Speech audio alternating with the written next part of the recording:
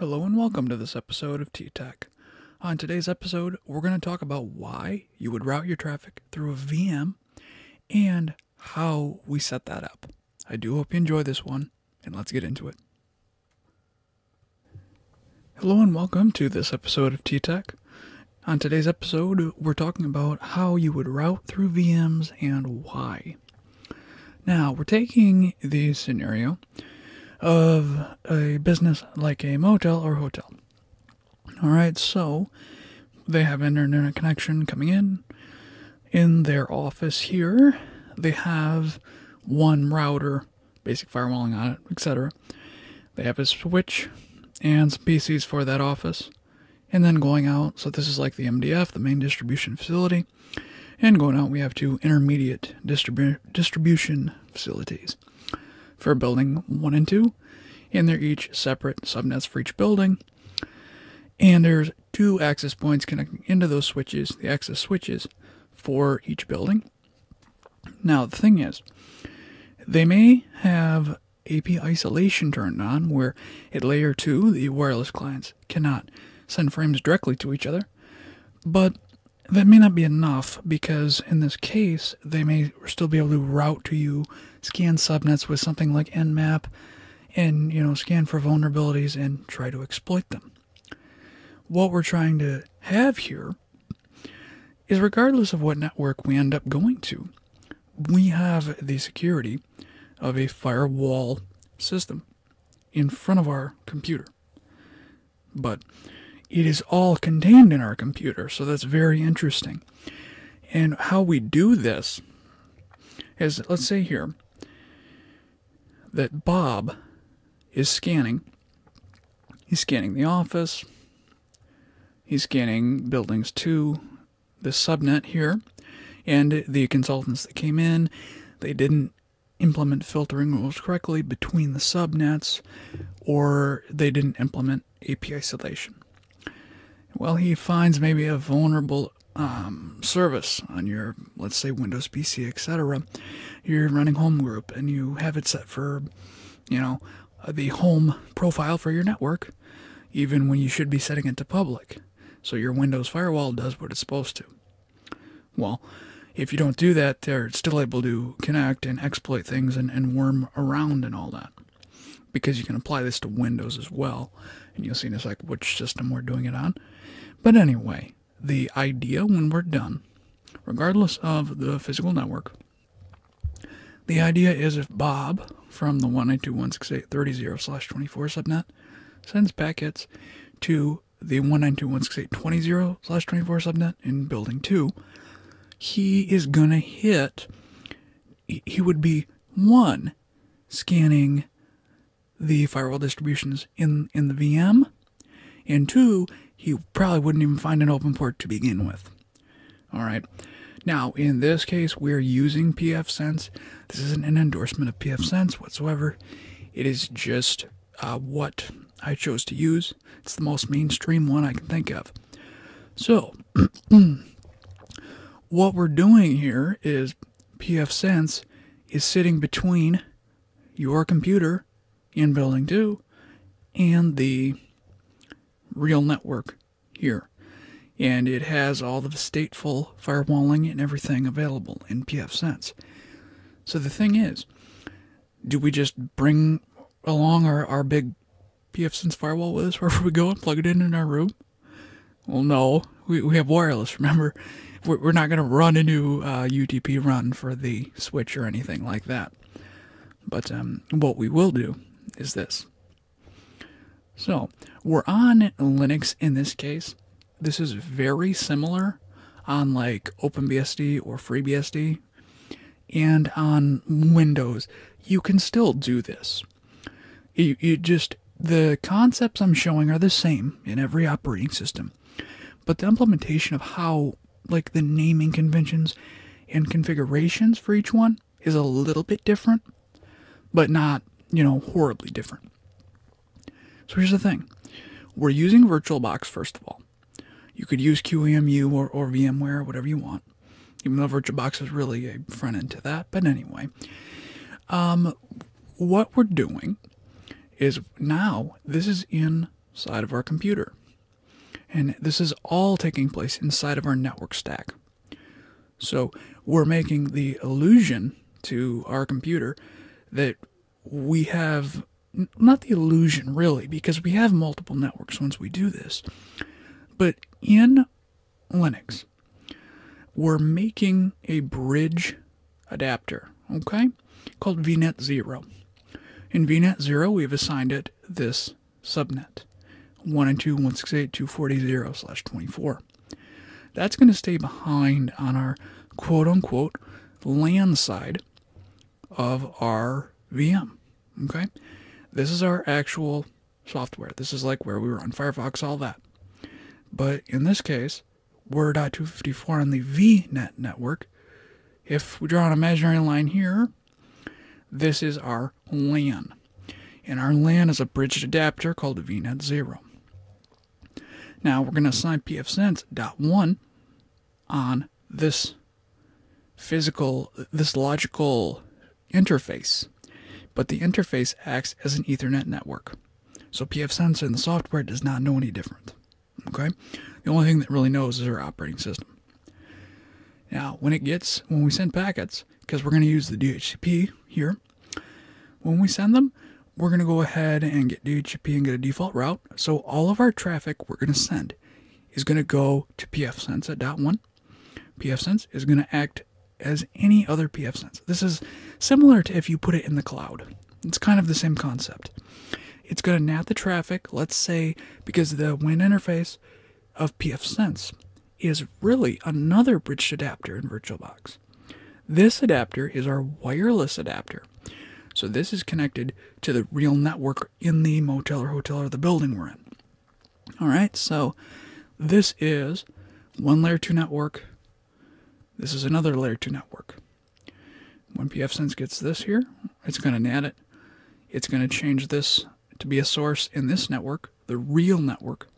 And then using WLS3, it's going to send it to the real network. And then their gear will do, process it normally as well. It's not affected by what we're doing at all. This is inside our computer entirely. So I hope that made sense. I tried to explain it as simply as I could. But in the next part, we're just going to install pfSense and set this up. So before we get into that, you can substitute, take your pick. OpenBSD, FreeBSD, NetBSD. You could use it just a plain Jane Linux. You can use any kind of thing you want. But the advantage is you have stateful firewalling, so pfSense is going to keep track of all the states. It's going to drop everything by default, so no one's going to be able to scan you directly. And you can run Snort on here. You can run all this stuff. And wherever you go with that computer, it's like it's not like, you really do, logically anyway, have a pfSense firewall protecting you, or any other distribution. But anyway, I'll see you in part 2. Alright, welcome back. So before we get into the pfSense part with the VM, we have to create our bridge interface. Now the first thing you want to do, and I've already done this part, install bridge-utils. Okay. You need to install that to be able to use these interfaces. Now, there's 2 ways to configure it. We can go into Etsy network interfaces, and in here we can put auto VNet 0, iFace VNet 0, and iFace VNet 0 init. And to be with what we said about the diagram, to be like the diagram, we'll do 240.254. I just want to show 2 effects of this. And bridge ports none. And bridge for delay 1. Alright. So, if you do that, you see we haven't created it yet. But if you put the bridge parameters in the file, and then you install the utility and put that in Etsy network interfaces, if you do sudo if up and then reference that interface, it will make the bridge for you automatically, not netstat, And if we run ifconfig again, the bridge is up and it has the IP address information we put on there. Okay, and that's one. In other words, it's basically a switch for the most part, but it's also another layer 3 network as well. So the other way to do this, and this is more just if you really want to understand each piece of what this is doing, if we comment the bridge part out real quick, keep the same config here for the IP addressing, and if we do, we're going to run the command first, ifconfig vnet 0 down, and then we're going to run brctl del delete bridge vnet 0, and that gets rid of the bridge. What you will bump into if you just put IP address information in there and you try to do if up and reference a bridge type interface, it's going to say cannot find device. Now the reason is those bridge commands we put in Etsy network interfaces tell the if up command to actually use brctl. Actually, there's a file for that in Etsy network. What was it in? I think it was lib.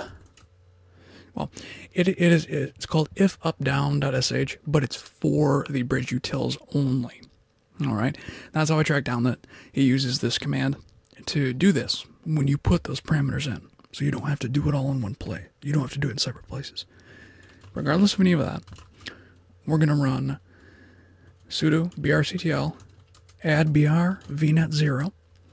Now if we do an ifconfig for that interface, there we go, we have the interface. And they basically help each other because when you bring the bridge up, it sees this and puts the IP on there for you. But that's the two ways to do it.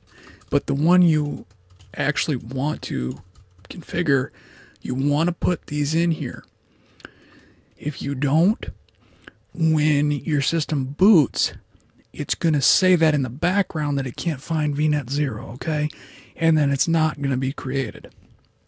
Now, the only other thing I will add, because we're going to use DHCP on pfSense, I'm going to delete address and netmask.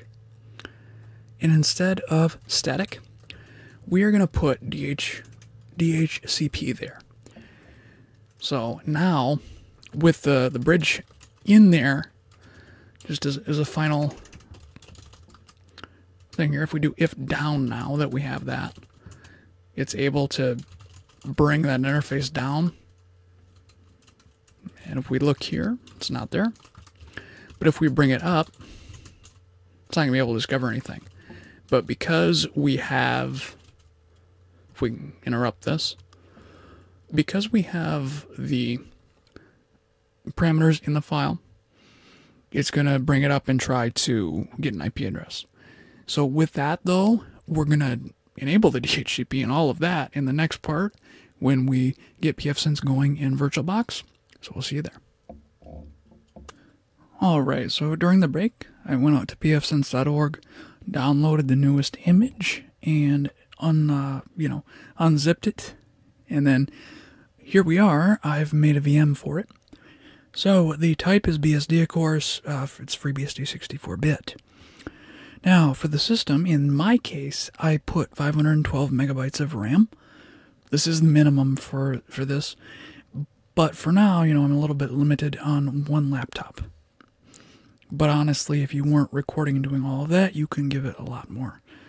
So anyway, under storage, we have 4 gigs. I'm not planning on running services on this or installing packages other than the stateful firewalling. Now, the important part is under networking. Now, instead of NAT, we want to use bridged adapter, okay? And under the name, we want to select vnet 0. And under advanced here, we want to tell it the last part of this interface's MAC address is 01. That's just my preference because it makes it easier to spot in ifconfig output and things like that.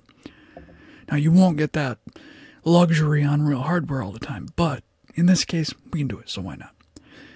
Under adapter 2, because remember, adapter 1, VNet 0, this is our LAN, all right? Now, we're going to enable a second one. This adapter is the real network from the diagram, the WLS3, or, our Ethernet. You can do either.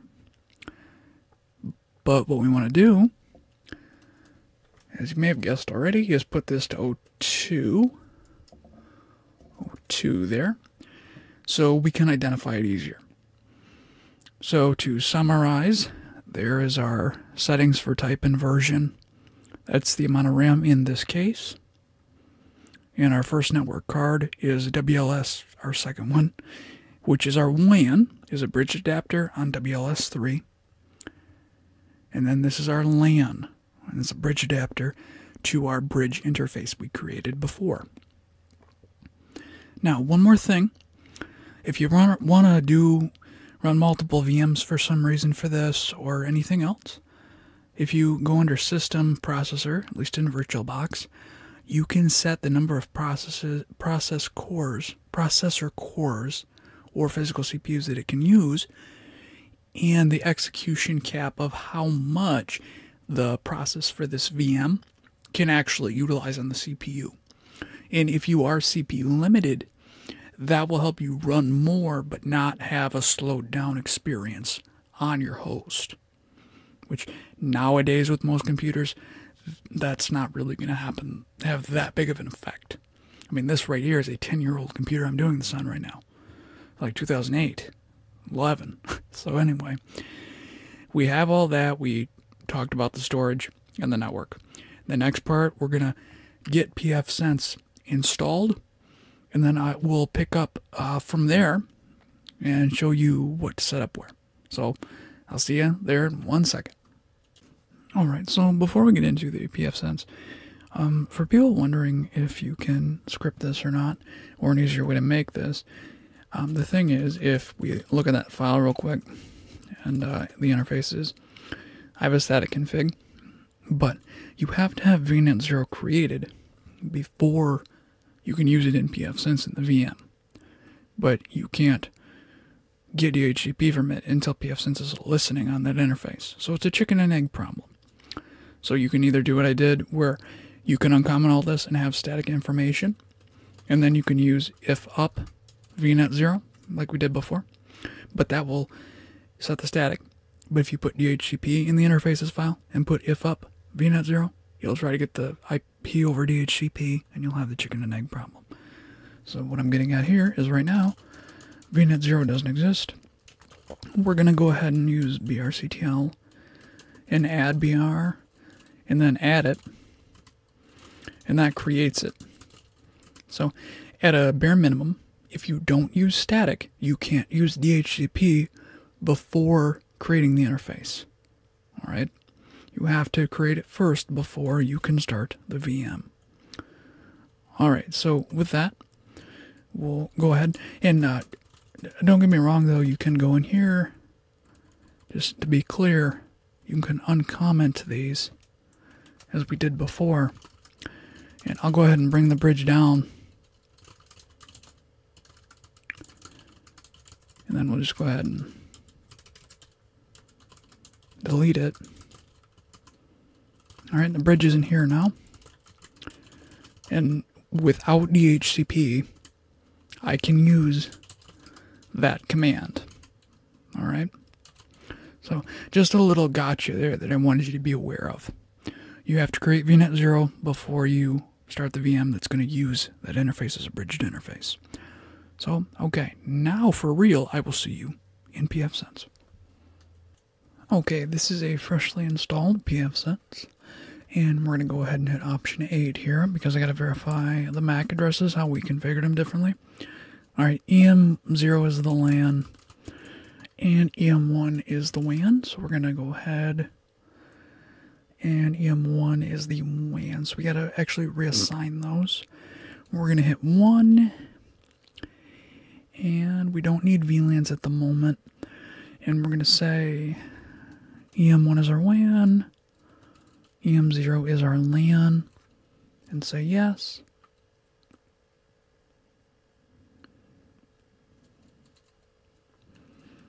And I may have to pause this, but the speed is not because of pfSense, it's because I'm virtualizing this and don't have enough resources. Yeah, I think I'm going to go ahead and pause this for 1 second. Alright, we're back, and we're going to go ahead, now that we've assigned the interfaces, we want to change the IPs. And we want to change it on the LAN interface. And if you remember back from the diagram, it was 240.1 is what we wanted, with a 24 mask. Just hit enter and hit enter. And in this case, we'll enable it on there, but we won't use the range we used on the VNet 0 interface for the static address. So we'll just use 240.100 through 200. And no, you don't have to use DHCP in this case. And we don't want to have HTTP for that web configurator. And let it reload for us. And we should be able, at that point, to navigate to 192.168.240.1 just on our normal computer. And it will actually be routed in the VNet 0 interface. Right? Even though it's in our computer, it's another separate network. So we're going to go ahead and verify that coming up right next. And we'll just, let's get, yeah, we'll go ahead and verify that right next. So I'll be back in 1 second. Okay, welcome back. So before we get into the web interface, let's go ahead and drive the point home here that the bridge interface is not made yet. We're going to go ahead and use brctl, add br, and make the bridge. So once we do that, it doesn't have an address yet, but we need to have that before we start the VM. That's still our normal, table. We don't have that interface in yet. All right, so now we're going to go ahead and start the VM and then go on to the web interface. Well, actually, start the VM and then get the address over DHCP. You'll see in a second. All right, as you can see, pfSense is booted, and like I said, we don't have the address yet, but now that it is, we can do vhnet 0 with the dhclient command. And from pfSense's DHCP server, we got an IP address. So at this point, we can go ahead and ping that address. All right. Now, we do need to get into the web interface, though, before we can get to the internet. So I'll see you in a second. All right, now we're in the web interface. We're going to go ahead and log in with the default credentials. And go ahead and go through the initial wizard real quick. And pretty much I'm just going to accept the defaults here. We're not focusing too much on this for right now. On the default time zone and everything. And if you do mess up and change the IP addressing, it won't break the connection. But if you change it at this point, you're obviously going to have to get the address again and all that. Okay, we'll change the admin password. And remember, this is happening in my computer. This pfSense is not external. It is right in my own computer. And I'm accessing it over the bridge interface. All right, we'll go ahead and finish. And after this, we'll just enable SSH and do the rest of it from the shell. And this isn't because of pfSense why it's slow. It's just because I virtualized it. All right, let's go right to System Advanced. And go ahead and enable it. And self-explanatory. Hit save. All right, now see you in a second after we SSH in. Okay, So now that I'm in there, I'm going to run a netstat on my local computer here. And this is the routing table of my local computer. All we have right now is a connected route for VNet 0. We don't have a default gateway. Well, we do, but we don't have the right one. Now, what we're going to do first is I'm going to go ahead. Let's do option 9. And let's filter by port 25. Okay, and if I do a trace route right now to Google, I'm going through 192.168.0.2, my real network. And those packets are going out WLS3 directly. All right? So if I do a telnet right now to make some port 25, some SMTP traffic, you see nothing up there in PF top is showing. Now, the reason that happens is because we're going through the real network. The routing table is using my physical interface, not the bridge. So to use the bridge, we're just going to delete the default gateway for the real network, okay? And because I already got a lease over DHCP, oh, actually we don't have it. It's okay. We'll go ahead and just add it in, but if you use DHCP with this, it will just give you the route as well. So we'll just go ahead and add that, just to try to show the difference. Whoops. Don't forget the add part. Okay. Now if we examine the routing table again, it says 240.1 and the default is VNet 0. We're going to do the same two things. Now if we trace route, our first stop is actually 192.168.240.1, okay? So that is our first hop through the VM that's pfSense.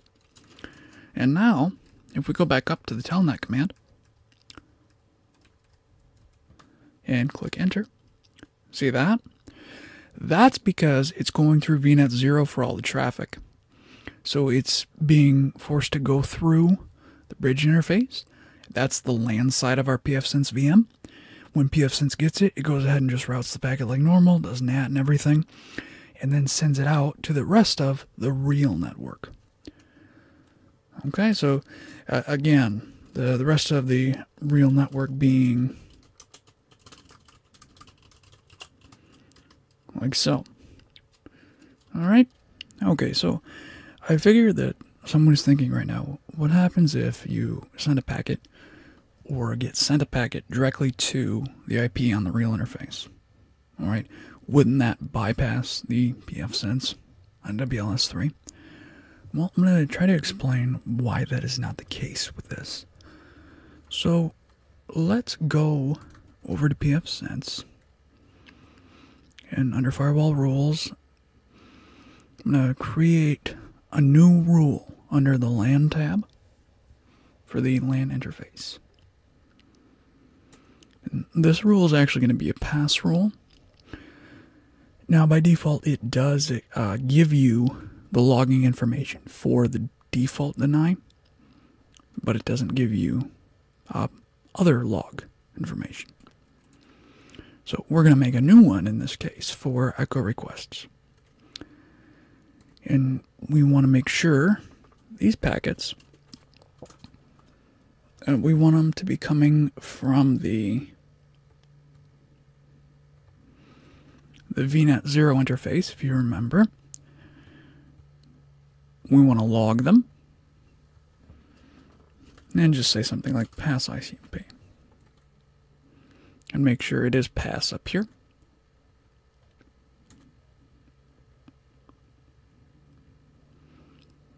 Okay, once we apply these, okay, all we really have to do at this point to show is we'll just go into